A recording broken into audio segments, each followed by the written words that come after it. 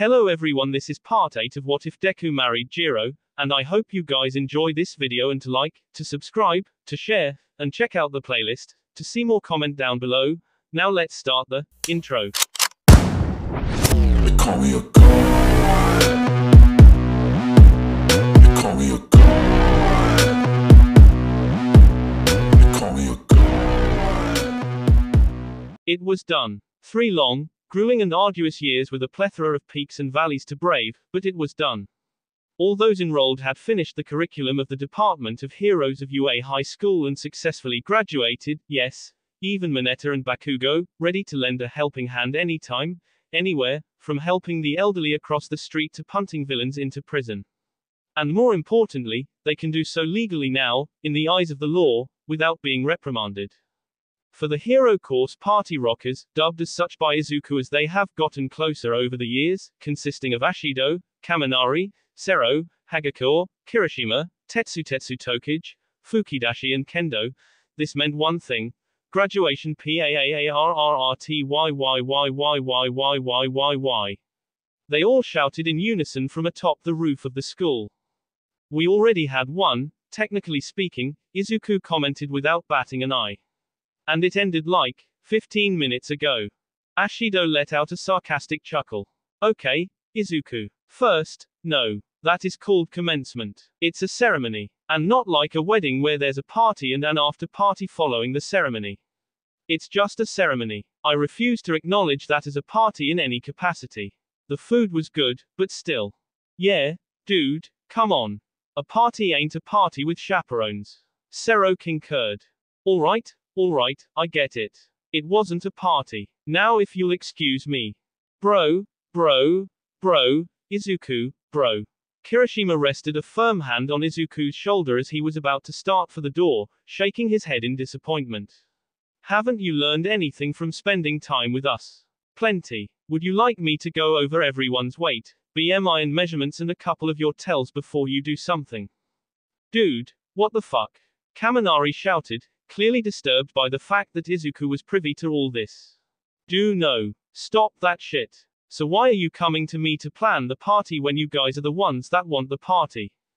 Midoriya, come on. Please. Tokage squeezed her hands together as she stared at the green-haired boy that she treated like a little brother on account of being green-haired like her. You're like, top of the class in terms of tactical awareness. Hell, you were the goddamn valedictorian. We need something mind-blowing. Unless you're going to college, this is the last time we're going to be students, so let's go out with a bang. Please. Izuku sighed with his eyelids half closed. Tokage, you can beg all you want, but I can see the crocodile tears behind your puppy dog eyes, so drop it. That isn't gonna work on me. You used to not be able to say no and get red and flustered so easily. Tokage grumbled as she blew a raspberry at Izuku in mild annoyance. What would fluster you now? Or make you say yes? He didn't miss a beat and answered with a straight face without so much as batting an eye. Shiosaki, Pony, and Mirako throwing themselves at me on a Friday night in risque clothing in the penthouse for a weekend of utter debauchery that'll make Satan blush. Damn it, I can't tell if he's joking. Kaminari grumbled as he gently covered his nose as the image came to mind. The girls oohed and squealed in unison at the image. I'm gonna tell them you're having impure thoughts and Kyoka that you're cheating on her in your head. Hagakure pulled her phone out, giggling. And don't you dare get dirty with our priestess and horned angel. Kendo growled with a strange expression that was somehow both a smile and a scowl. I will mush you into guacamole. But seriously, Setsuna's right. We do need something. Yeah, but what do I get out of it? You mean aside from a weekend of debauchery? Fukidashi deadpanned as the thought bubble got filled with the corresponding emoji expression. There was a bit of a pause before Izuku replied, sure. Yes, aside from that. Don't get me wrong, if there's trouble, I will be there to cover your backs, be a confidant and all that, but the motivation behind this party is, well, it's all for you guys, primarily. And I have plans of my own for tonight. How about? Tokage thought quickly, we will all personally owe you one favor. The nature of it will, as you would say, be within the bounds of good taste, but otherwise, total carte blanche. Wa Setsuna. No. Kendo refused with an incredulous shout. It's one favor. And he's not allowed to say the favor is to be given more favors, because that's lame. One favor from each of us for one kick-ass party. It's a good deal. I'm in. Sero said. I third the motion. Kirishima piped up. Hey, if Eiji's in, so am I. Tetsu nodded. Sorry, Itsuka. Fifth and sixth. Ashido raised her fists in the air with Hagakure, sporting a victorious smile. Alright, fine. Kendo conceded, hanging her head in defeat. I swear, I'm so going to regret this, you heard them. Individual favors from us for a mind-blowing party plan. Do we have an accord? Yes. Pulling a notebook and pen seemingly out of nowhere, he began scribbling in the pages. First, the time. We can't just pull this off in one day for obvious reasons if you want to go out with a bang. In 3 to 7 days, maybe. Many heads began nodding in agreement to Ashido's words. Sounds reasonable. Now, what kind of party style were you thinking? Nightclub, block, pool, college fraternity. This will change the venue depending on the answer, so the sooner we get an answer, the faster the work can progress.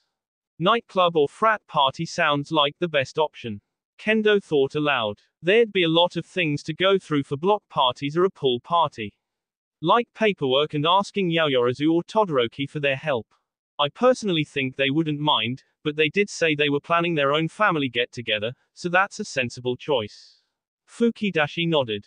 Alright, so nightclub or frat style. Not exactly mutually exclusive in certain cases from what I've heard, but, ooh. I think I might know a place. That place in Kamino. Club Arc. Ran and owned by several retired pro heroes and police officers. I heard the pricing is relatively reasonable as well, the security's good, music's good, and food is good. The rooftop, has a pool installed, I believe. Or was it a jacuzzi? Whichever. Oh. Dude. That sounds awesome. Kaminari grinned from ear to ear with an excited glow in his eyes. Wait, heard from. She works in the agency I intern at. You know Bubble Girl. Oh, yeah. She has off days and likes blowing off steam in a club every now and then. It's pretty huge, so we can fan out and have fun. Without getting drunk. They're really strict about that. Hey, safety's always a good thing. Fucking hate those roofies. Kirishima growled. What kind of music though? Ashido eyed Izuku carefully. You know I can be picky. I don't know about who they bring in for the DJ, but according to their official website, they'll be doing a hip-hop memory lane, starting at the 80s, 90s, and then 2000s. It'll be starting 4 days from now. And they would probably take song requests as well. Oh, I am going to have a motherfucking field day there during the party. Izuku Midoriya, I swear. If Jirou wasn't my boyfriend I would take you right here on this rooftop right now with Kyoka. Woman, I'm right here. Kirishima growled indignantly at the horned, pink girl. Tetsu failed to hold a snicker back. I'm kidding, Jesus, Ashido retorted with a teasing giggle. Loosen up that puckered up ass of yours and take the stick out from there. Besides, you know you love me. Moving on, Izuku said as he cleared his throat before raising his voice a little more than he intended to, the time. Not everyone lives in a convenient area to get to Kamino at a moment's notice, and we have train schedules and cab hailing to worry about if we stay too long. So we need to set a start time, then everyone can choose to stick around or leave to go to a smaller party of their own, whatever. But it needs to be early enough that people can get there, but late enough for the doors to actually open and have people other than you guys in it. I'm thinking somewhere between 7 and half past. Sounds good. Kendo nodded. Okay, now the most important part, the number of people showing up. Because of the starting time, people may want to eat first, so we might as well have some finger food ready for them. Send out an RSVP to everyone and have them pitch in their share via Venmo. If there are people replying yes but don't show up, you guys are going to have to split the difference and chip in a little extra. I will contribute what I can as well. All the money needs to be funneled to one person. Kendo, would you mind? Not at all. Consider it done. Great. Izuku felt his phone vibrate in his pocket. There were 2 messages. Ida's about to leave the building, might wanna catch him before he leaves to give him you know what. I'm having dinner with my parents but can we meet tonight at some point? Looking at the 2 messages displayed on the screen by Mei and Kyoka, respectively, he tossed the notebook to Kendo. Alright, I got some places to go to before I go home. Make sure you pull the party off and follow the instructions. With your instructions, there is no way we are failing. You'd have to be an idiot. Kendo laughed softly to herself as Izuku sped away like a green comet as he quickly typed a reply. Hey, Tenya. Izuku called out as he was about to leave the building with his family, including the still wheelchair-bound Tensei Ida, the former Ingenium. Oh, Izuku, hello. Your speech was great. Very inspiring. Thanks. I actually had something written down but I didn't use it, if you believe that. Really, I was so nervous that it wouldn't be good enough, so I tossed the script 10 minutes before getting up on the podium. You can still be just as nervous and jumpy as the day of the entrance exam, it seems. Ida chuckled. I miss the old you sometimes. Not that there's anything wrong with the current you. I guess the old me had its moments, I guess. You on the other hand, are turning into a really good drill sergeant in the making, just so you know. Team Dayton's in good hands. As well as UA, if you plan on becoming a teacher here at some point. I appreciate your confidence. I'd love to talk more, but is there something you needed from me right now? We were planning on going home and going out to a dinner reservation. Actually, yes. I need you to accept this. From within the outer pocket of his gray blazer, Izuku pulled out a small, flat box and held it out. Okay. Ida tentatively took the box and opened it, revealing a transparent rectangular chip no bigger than a fingernail with blue geometrical lines running across it. What is this again? Another reason for you to celebrate. May and I started working on it during the second semester of our second year. It's a biostimulant implant. It took a long time, some advice and materials from my island delivered via Melissa, but we worked out most of the problems. This is only a prototype, but theoretically speaking, the 3-year hiatus of your predecessor should come to an end after ample rehab and conditioning. Ida almost dropped the box upon hearing what Izuku said. As was Tensei and their parents who let the youngest son's diploma fall from their hands. You're saying, my brother Sekan, he, Ida's damp eyes met the green-haired boy's own which were slightly higher than him now. Again, prototype. But once it's recalibrated and certain properties are tailored to his fitting, yes. He won't need a wheelchair, ever. I'm sorry I can't give you a more perfected model, but for what it's worth, it's functional and it's yours now. No returns. It's Izuku, you. Tears streamed down his face as his voice broke, hugging the box to him like it were his firstborn child. Save the thank you when we both know it actually works. Keep in touch, okay? I'll see you in the field. With that, Izuku sped off to rendezvous with his mother as he heard 4 shouts and cries of joy behind him. You got everything out of the way, sweetie. Talk to all your friends. Inko asked, as Izuku jogged up to her at the front gates of UA. Her eyes were still puffy from all the crying she had been doing since commencement began. Yes, I did. Sorry for making you wait. Oh, stop it. You've graduated from UA as valedictorian. I am about to let you get away with a lot of things today. Shall we head home? Yeah, but would you mind if I head out for a bit after dinner? Not at all. This is your day. All of this, is because you never gave up. Everything you have done up till now is all because of you. I am so proud of you, Izuku, and I always will be. Izuku couldn't help but feel a little teary-eyed himself as he shook his head as he hugged his mother close. He still couldn't believe how such a small woman could be so strong to be a parent. A parent of a soon-to-be hero, no less. It started with you though. Because you gave birth to me, because you decided to have me in your life and let me walk the path of a hero is why all of this was made possible. Everything. You may have given up on me once upon a time, but you still were there for me. Always. Every step of the way. I may look up to All Might as the hero I want to become, but my very first hero in this world that I know of is you. Always you. And I love you for that, Mom. Inko sobbed as her son placed a hand on her back, fighting back tears. From the window, unbeknownst to her, Aizawa and All Might stared down at him.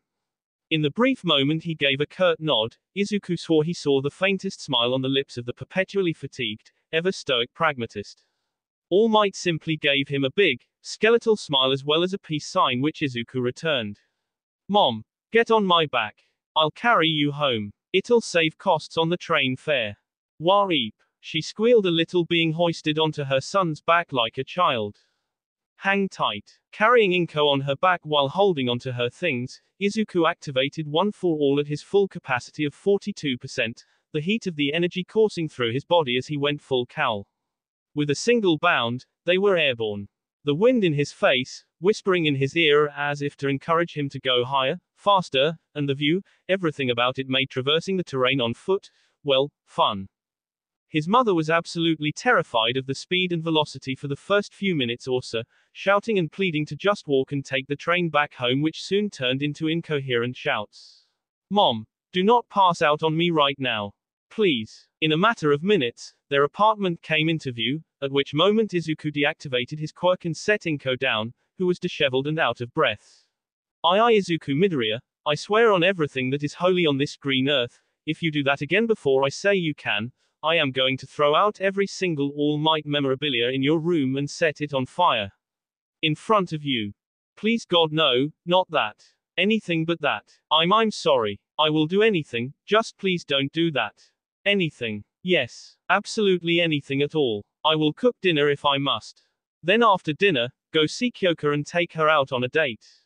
Really? But, I understand it's at night.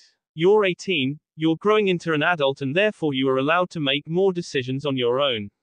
Just make sure you're back by 10:31 p.m., understood? Yes. Thanks Mom. It was about 7:45 p.m. when Kyoka tackled Izuku with a hug from behind, nearly flattening him on the ground. Hey there, nerd extraordinaire. Kyoka greeted him with a warm smile and a big damn kiss that made onlookers blush and look away. Both were pretty confident that not even Aizawa popping up behind them would deter them at that point. Congrats on being valedictorian. Another step closer to your dream, right? Yeah, thanks. Congrats on graduating to you too. Izuku brushed the girl's hair out of her face and kissed her on the forehead, making her hum in pleasure. So, Sappho again. Yup. I know we still have time, but I wanted to give you a proper send-off before you leave me. Izuku frowned in confusion. I'm not breaking up with you. You're going across the ocean to another fucking continent in less than 2 weeks. I can't kiss you across the ocean, dumbass. There was happiness and encouragement in Kyoka's heart for Izuku's conviction to go the distance for his dreams, but genuine anger and sadness resided in her eyes as well, essentially for prioritizing his dreams over her. She knew reprimanding him for that was selfish and stupid, but it was what love does to a person. I'll bet you're going to drown your sorrows in Melissa's lips and tits once you get there. Kyoka, how can you say that? I just miss you already, okay? As much as I want you to succeed, I want you here. With me. Burying her face in her boyfriend's chest, Kyoka felt her voice breaking. She could stand a week, 2 weeks, or even a couple months at the most, but several years was going to be utter torture. Quote, Why'd you have to go overseas? Staying in Japan won't widen my gaze about heroism, or about this world we live in, for that matter. I need to see for myself. Believe me, if I had the choice to take you with me, I would. I really would. Running his fingers through the dark purple hair, Izuku patted her on the back as her arms tightened around him more. But there's only one slot. And, I don't know if I'll be able to skip a grade or something, but if I do, I will come back to you ASAP. Okay. Also that thing between us and Melissa that happened on Christmas Eve was because someone spiked the eggnog with bourbon. I know. But let's face it, I didn't hate it, you didn't hate it, and she most certainly didn't hate it. Can we change the subject, please? Izuku blushed as he looked away. That was an accident. A surprisingly happy one with no dire consequences, but an accident nonetheless. One that we agreed to never speak of. Right. Sorry, just reminiscing. Spitefully. I still love you though. I know, but I love you more. After another kiss, they walked towards Sappho for their second makeover with Fletcher, the Flash. They were welcomed with open arms and ushered to the back room in full view of the other customers. It is so nice to hear back from you again. I'm glad you reconsidered doing this for that one time only. Well, he's going to be studying abroad, so I figured that having one more memory to go out with a bang before he leaves would be a good idea. So, are we doing the thing I suggested? Oh, yes we are. Fletcher smiled. Izuku frowned as Kyoka began playing the pronoun game with Fletcher. Doing what thing? Kyoka, what have you done? It's not bad, okay. Come on. The clothes are already in the changing room. Pushing Izuku behind the curtains, she entered the other room to change. Oh my word. Look at you two, all grown up and looking like a menace to society. Fletcher chuckled as they both emerged. Aside from the long-hemmed, low-cut white shirt with a design of glass pierced and cracked by bullets, Izuku was covered in black from head to toe. Over the shirt he wore a simple leather jacket of a classic style, adorned with epaulettes, a shearing stand-up collar, ribbed upper sleeves, the belt, an asymmetrical zipper, sleeve zippers and front flap pockets. His pants were slightly faded black denim, complete with footwear that were buckled boots that stopped a quarter of the way up the shins. I think there's too much black in this. That's exactly why you're wearing it, nerd boy. I'm corrupting the shit out of you before any of those bitches get the grubby hands on All Might's secret lover child. Wait, what? Fletcher jerked his head around. You're his. Don't worry, it's an inside joke. And Kyoka, we've been over this, you've seen what my dad looks like. Kyoka giggled as she stepped out to reveal herself dressed in what Izuku could only describe as a mix of sporty, retro hipster and a splash of ghetto-style fashion. She donned a white, wide-neck shirt that bared her shoulders and tank top and cuffed grey harem pants with 2 lines in navy blue running down the outside of each pant leg.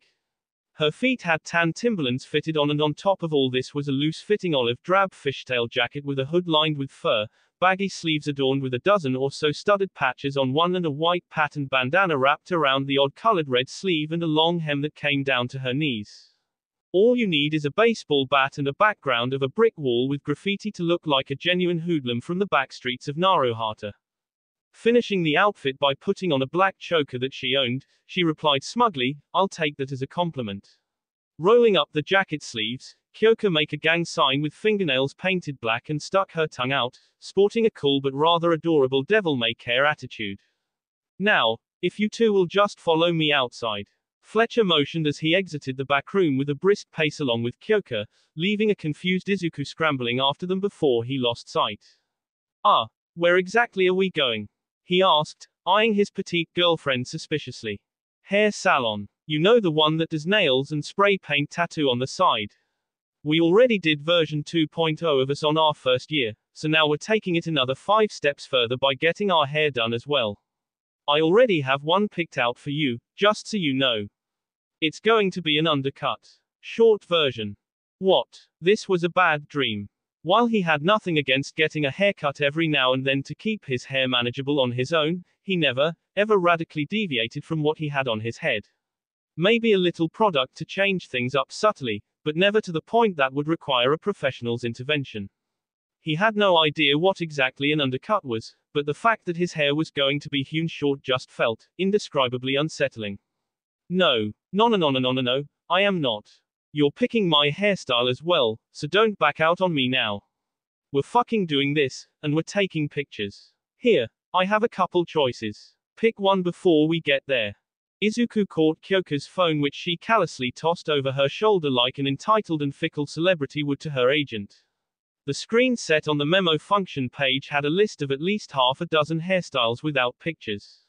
Thanks to the notebooks for the first makeover date, he had a faint idea where they were going, which meant he now had less than 3 minutes and counting at the pace they were going at.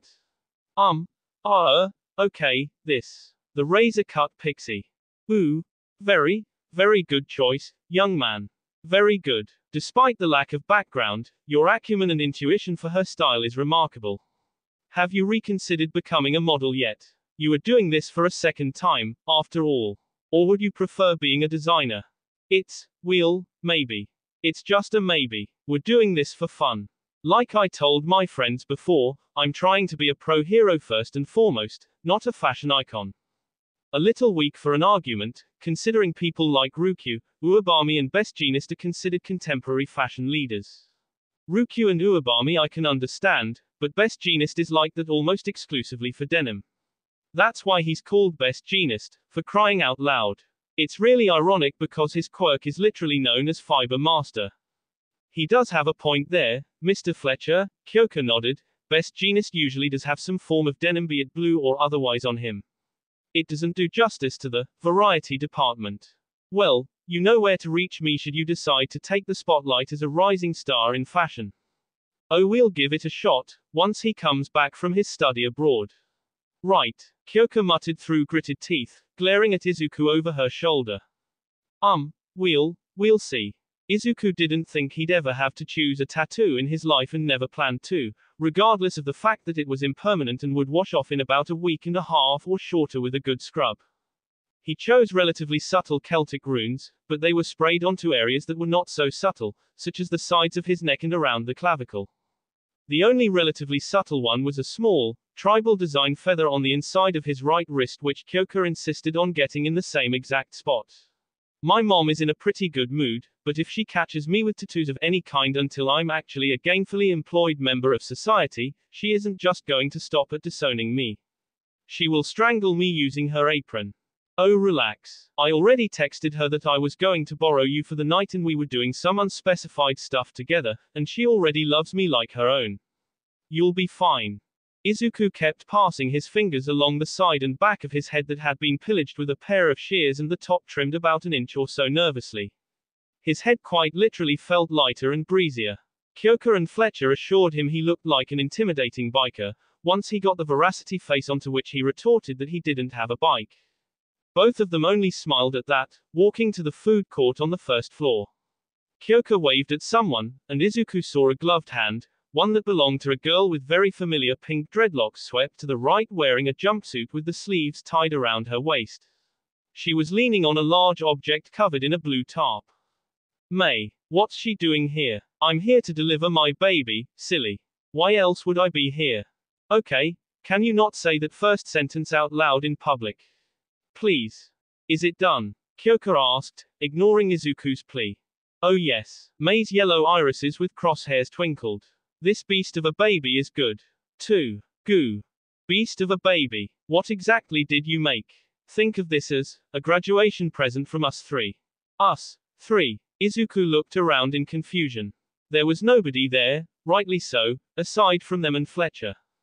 I'm number 3. A female voice made Izuku jump as May held up a tablet that displayed the face of a very familiar-looking young woman with shimmering golden hair that reached below her shoulders. Hi, Izuku. Again, congratulations on graduating with honors from UA. As your honorary older sister, I am so proud of you. Melissa. What the, you had a hand in this. Melissa Shield. Another person, who like the previous Izuku, is quirkless, but clawed her way to the top as one of the brightest minds that Island has to offer through focus, commitment and sheer power of will. She was one of the many people that Izuku respected in life. They had only met during that incident with Wolfram before she came for the commencement ceremony, looking more beautiful than he remembered, objectively speaking, since nobody could outdo Kyoka in that regard. Yup. Girlfriend here decided she was going to get you something equally badass as the rockabilly, so I gave her a couple of suggestions, and she brought it over to May here, who by the way, is an amazing girl with an amazing mind that I'm excited to meet. And after a couple of minutes deliberating our choices, we decided that we were going to get you this. May's hands tapped on the blue tarp. You already got your license to drive a car and now a motorcycle, right? Yeah. Why? Oh no, you didn't. No way. Is that? Yes we did, Izuku. May, show him our beast of a baby. With pleasure. Here we go. Without missing a beat, May's hands flung the tarp off the object, revealing a fully customized motorcycle painted black and green with a streak of pinkish purple around the tank in all its hulking glory with 2 helmets resting on the seat. Behold the baby Frankenstein, 2 parts adventure, 1 part naked, 1 part cruiser, and all parts of unadulterated awesomeness. What the fuck is this beast? Holy fucking shit. The usual cheerful but composed demeanor of Izuku was replaced by full-blown ecstatic joy at the masterpiece he was staring at. He couldn't tell what the maker or model was, but it was beyond anything that the catalogs of the customized models could ever begin to even match, much less surpass. This technologically tricked-out bad boy is called Gem. The green-eyed monster, since you're so jealous and possessive of me. Kyoka snickered. It was your girlfriend's idea, Melissa smiled as she crossed her arms, clearly pleased at the reaction of her friend. You got her the rockabilly, so it was only fair she got you something equally awesome if not more awesome. It started off with scrounging up junk parts of the faux villains that were used in the entrance exams that UA kept around. I fixed what was broken or warped to piece together however much was possible, but we eventually ran out of parts to root through and there was still some missing, so I called in some help. Which is where I come in, Melissa continued, and I was happy to oblige. I did have a spare engine lying around from an old experiment that was in good condition among other things, and it's for Izuku. So I thought, what the hell, why not? Izuku went up to the two girls and embraced them, pulling them off their feet. While Kyoka simply took it in stride, Mei turned into a beet red stuttering mess, almost dropping the tablet. Thank you so much, all of you. Don't sweat it, Izuku. I'll see you once you touch down on US soil. Say hi to Uncle Might for me. And I want my hug once you get here. I will. Good. The screen turned blank and Melissa's image disappeared. Okay, we have everything we need. Motorcycle, rider, passenger, and mechanic. Give me 5 minutes and I'll have the cameraman here. Hang tight. Once Fletcher left, Kyoka pulled Izuku and Mei into a group hug. Thank you so much. This thing it's amazing. I absolutely love it. Alright, since you like it so much, I think you ought to show Mei your appreciation in a slightly more forward and intimate way. Wait, what? Mei stared at Kyoka in disbelief. Kyoka, do I wanna know where this is going? I think you do because I am giving you permission to kiss her. She uttered in a nonchalant shrug. If she wants it, that is. It was a rare sight to see a motor mouth like Mei rendered speechless. What? Izuku's facial redness quickly began rising. Let's face it, she's roughly about your height and has big curves in all the right places. And we talked about this before. As long as you, the third parties and I agree to the boundaries set beforehand and I'm present in the room for whatever happens, it's okay. We're 4 for 4, so it's worked out well so far, statistically. Wait, 4 for? You've done this before? Mei asked slowly. Yeah, we have, Izuku mumbled, averting his gaze bashfully. With whom, if I may ask? I won't tell anyone, obviously. Should I? Izuku turned to Kyoka, cocking his head to one side. Once she gave him a silent nod, he answered, in chronological order, Melissa Shield, which was an accident, Setsuna Tokage, which wasn't, Tomoko Shitoko aka Ragdoll, which just kinda happened, and Psycho Intelli, who for some reason Kyoka felt the need to seduce and succeeded. I don't hear you complaining, nerd boy. She was lesbian but you totally turned her into a full-on bi girl, by the way. Kyoka snickered. Fun afternoon, that was. Wah, okay, I don't think I want to hear the rest of that. Mei shut her eyes and shook her head with a heaving sigh. To avoid, problems in general, we tried our best to stay away from people that were in UA. Izuku, you may look docile, but you're quite the silver-tongued womanizing son of a bitch, aren't you? I don't know if I should backhand you across the face or applaud. Usually option 1 is the normal reaction when you have real-life examples like Captain Celebrity. Izuku laughed softly at Mei's comment, scratching his head. You're not a sleaze like that arrogant fuck. Unlike that overgrown fuckboy who will throw himself at anyone with a big ass in tight jeans and low self-esteem, you have boundaries, standards, and me. Besides, it's not like you haven't kissed each other before. Remember when you literally had to hold your guts in with your hand because of Toga's new knife?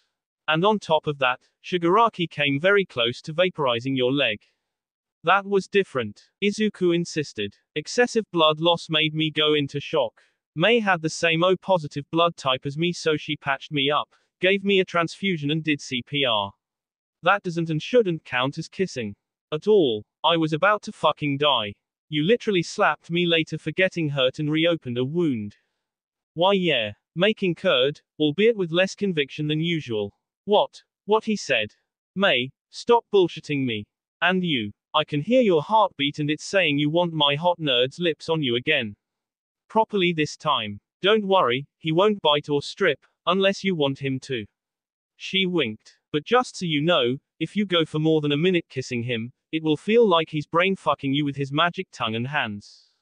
Kyoka, for the love of God, stop. We're in public. What? I'm just telling her what to expect should she say yes, calm down. Jesus fuck. Oh, and hurry up and decide before the cameraman gets here. Mei, You can say no, you know that, right? You have every right to refuse, and I most certainly will not hold that decision against you until the end of time. I know, just. Okay, sure. Yes, May mumbled after a long pause. Sorry, run that by me again. I'm still processing all this, but I said it's okay. CPR or not, you were the first person I had lip-on-lip contact with in this life, so, and, you know. I don't exactly dislike you. May chuckled nervously. I kinda got that, if Gem and other past projects weren't indications. Great, it's settled. After the photoshoot then, somewhere quiet. And more private. Whoa, wait. I still didn't. Alright, now that we have everything, we can begin. Fletcher clapped his hands together excitedly. We'll set up. The concept is, partners in crime. Let me handle this. Kyoka smiled. Izuku, you get on the bike. May, rest on the handlebars from behind. Aha, like that. And I will be, right here. Kyoka leaned against the tandem seat, the jacket slightly falling off her shoulders to show off the tattoos. Oh, very nice. MMMHMM. Musume, look towards the lens a little more, if you would please. Yes, right there. My creative juices are positively flowing right now. Yes. Now try something a little more combative. An artistic reaction to someone trying to cut in on your action, as it were. Izuku, your call. Kyoka nudged. Okay, how's this? Veracity mixed with a hint of anger and a crazy smile with teeth as he ran his fingers through his newly styled short hair. One arm went around Kyoka's shoulders, showing off the tattoo on the wrist, which Kyoka followed suit with her own pose. The other arm simply rested on May's shoulder, gingerly. May, would you mind leaning your head towards me a little? Like this. Yup. Now put your hand on mine. Sandwich that hand between my hand and your head. Okay, easy enough. Very nice. Let's try, amorous for the next few. Amorous towards him or us? Kyoka asked. Whichever you feel comfortable with. Let's do this one at a time then. Sitting on the motorcycle backwards, he made a beckoning motion with one finger. Kyoka sauntered up to him, sticking her tongue out while wearing a sly smile, just out of reach, the jacket falling off her shoulders. Next up was with May, who reclined on the seat as Izuku's hand closed around her wrist. The photoshoots went on, some individual, some in pairs, and some with all three in various positions, both with and without Gem, just barely towing the line that made it risque. Once they wrapped everything up, Fletcher bade them farewell. Now then, for the moment we've all been waiting for. May, you have the keys. Actually, you don't need it. Watch. Placing a hand on the accelerator, May spoke, Gem baby, start up. The engine roared to life and the headlight turned on, casting a beam of light ahead the trio. Oh, that is sick. Theft-proof with complete countermeasures and autopilot. Right now it only has my voice as an activation key. Hang on. Gem baby, create spare key. Izuku, say your name and put your hand on the throttle. Right. Izuku Midoriya. With a tiny blip, the headlight flickered. Now you can ride this baby anytime you feel like it. Take it for a spin. What about you though? Kyoka asked. Gem can't take more than 2 without us getting arrested. Not to worry. You might want to take like 3 steps back. Gem baby, deploy sidecar. Within 5 seconds, part of the motorcycle's body disengaged and reassembled itself into a simple sidecar apparatus as it reconnected. Ooh. Hot dar AAAAMN. Kyoka laughed as she clapped her hands excitedly. Alright, let's go. We'll go safe and sound first. Izuku stated clearly as he pulled the full-face helmet on and snapped the visor down. Okay, field test time. Let's see how this baby does on the road. May giggled as she pulled her own red and pink helmet with goggles down. Fine by me. Kyoka grinned as she tightly wrapped her arms around Izuku's waist. Operating the clutch lever and shifting gears, Izuku slowly twisted the throttle and rode out onto the night road. So, what do I think? May asked through the radio built into the helmet. This baby is the freaking crown jewel I didn't know I needed. I was a little apprehensive at first, but now, I have no qualms kissing you. Good to know, thank you. You said somewhere private, where did you have in mind? Gem has GPS, right. Izuku, don't insult my intelligence or I won't kiss you. May warned, clearly offended by the inquiry. Right. Dumb question. Sorry. Gem baby, plot a course to a relatively deserted public area with a nice view. Several blips later, the inside of Izuku's helmet lit up as it gave him instructions of the route to take as well as an ETA. Gem baby, Izuku asked before he tightened his grip around the throttle, play the trap remix of Tequila. This is an amazing view. Jogging course near the ferry terminal to Ashuri Offshore International Airport, huh? Why didn't I think of that? Because while you can drive well, you obviously don't know how to use Gem baby at full potential. But he'll learn, so don't worry. May gave the cowl a reassuring pat before pulling her helmet off. Gem only chirped in response, which most likely was supposed to emote something along the lines of, take your time. Well, it may not have been a magic carpet ride, but that was very smooth. Kudos to Gem and the driver. Kyoka hopped off the back and pulled Izuku into a kiss. And of course, the Grand Architect. It's my turn now, I guess. May asked as she stood up to stretch her legs out. I'm not going to judge you for backing out. No, I want to. And since your girlfriend said yes, I'm going to do it before she backs out of her consent. I never have. There's a first time for everything. You ready? She turned towards Izuku with her lips drawn into a thin line, obviously nervous. Ready as I'll ever be, May. Alright, I'll keep my head turned the other way, but if I hear zippers and clothes hitting the ground, you're both getting a jack in the eye. Quote, comma, dot. Is she always this clingy? May chuckled in an effort to divert her mind from what she was about to do with someone already taken. Yeah, she means well though. You want me to start or do you? You're the more experienced one, so I think you should. Her heart began jumping, higher and higher every other 2 seconds as she squeezed her eyes shut. Fair enough. Closing the remaining distance between them, Izuku's lips lightly touched against hers as he lifted May's face up slightly. Counting to 10 in his mind, he took a half step back, peeling his lips away. So, how's your first actual kiss? It was floaty, and it tasted like mint and chocolate. If you want more, just say the word. Then, can I kiss you this time, Izuku? With a nod from him, May pressed herself against him, slowly feeling him up through the leather. He responded to every shape she changed her lips in, his hands simply cupping her face, taking it all in. His fingers wandered through her pink locks, massaging her scalp, making her stand on her toes and arch her back. She moaned slightly into the kiss before pulling back, gasping. Oh my god, wow. Brain fuck, indeed. Any more and she was confident that an orgasm would be within an arm's reach. Or, you didn't hit the minute mark. Kyoka pouted. Here, allow me to show you what he will do when he really gets worked up. Come here, babe. Let me start your engine. Oh, very funny. Izuku rolled his eyes, but embraced Kyoka, his arms slipping inside the jacket and sneaking up her back. Lightly pulling him down by the shortened hair, she claimed his lips hungrily, lightly chewing on them from time to time. And by God, it never got old. His hands lightly groping her ass over the fabric of the clothing, his fingers caressing her earlobes, the tightness of his embrace, everything was a rollercoaster ride. She opened her eyes to steal a glance at May, who was staring at this spectacle, swallowing hard. Now seemed like a good time as any. Phew, and there you have it, May. Still want some more. I know I do. And he does. Again, totally up to you, Izuku reminded, clamping a hand over his clearly turned on girlfriend's mouth before she made any further advances. We can drive straight to your place, drop you off and... My house is actually empty right now, so being dropped off there won't really do me any good. Mom's home, so my place is a no-go. Izuku shuddered at the thought of what would befall him should his mother find not just one but 2 unclothed girls in his room. Death would be the least of his problems. Same here. Kyoka huffed. May, we can keep you company.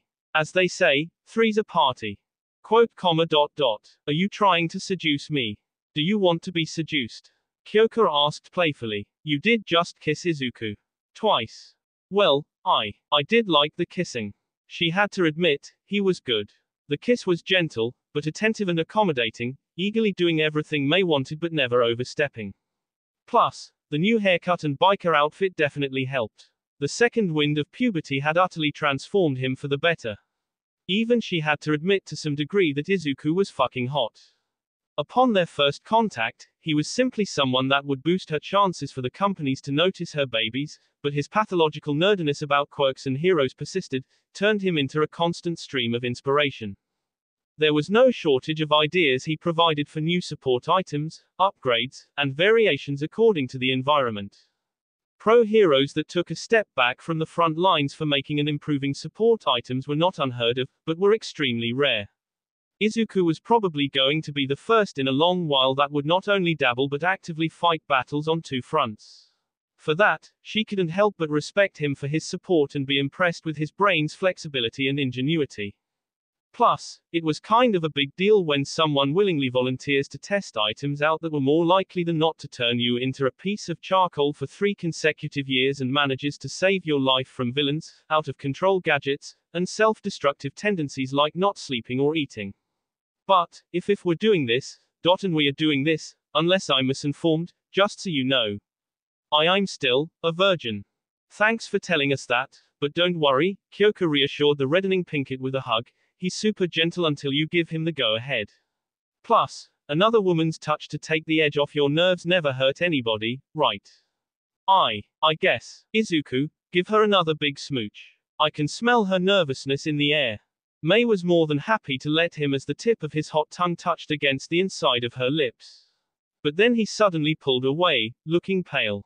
Oh crap, what time is it right now? Around 9:50 p.m. Why, I gotta get back in about half an hour. If this is about your mom, I got you covered. On the way here I asked your mom via text that a mutual friend at school asked us for help to test out a couple of support gadgets meant for nighttime use and we may end up taking a little longer than usual or even end up sleeping over before she got you back. I mean, there was a bit of back and forthing but she said yes. We have all the time in the world. The sly grin said it all. Kyoka had planned this. That will be all for this video. Be sure to like, subscribe, share, and comment down below for more videos. Goodbye.